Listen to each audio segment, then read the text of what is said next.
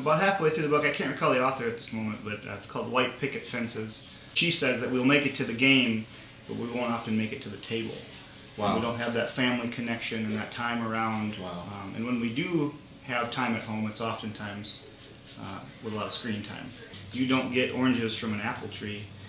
So we've created our own problems. So every criticism we have towards young people, there's really three, 4 fingers pointing back at ourselves. Right. And so it's time for us to stop complaining and start getting to know young people. For sure. Come alongside them, being able to admit weakness and inability even, and just struggle is kind of the key to any 12-step program, to any recovery program is, wow, this is harder than I thought, and I can't do it on my own.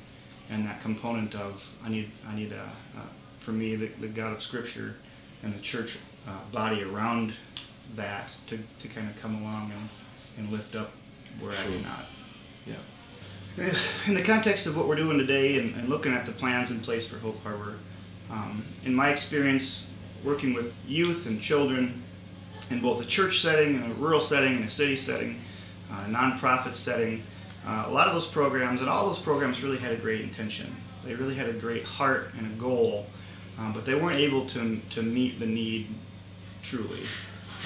To have a 45-day inpatient treatment in some ways was just like sprinting through a problem that was marathon long.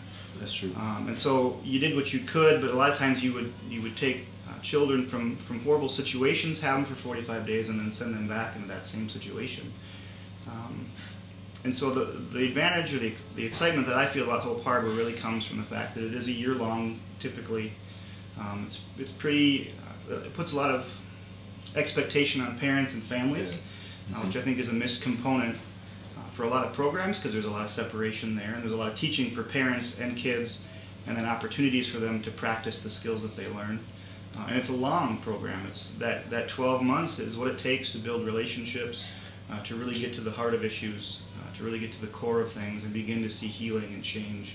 I think the programs that I've been a part of have tried their best but have struggled because they didn't have the time, the relationship, the parent aspect, and truly the Christian view of all things and scripture-based grace and love, forgiveness, and then a call to grow in holiness.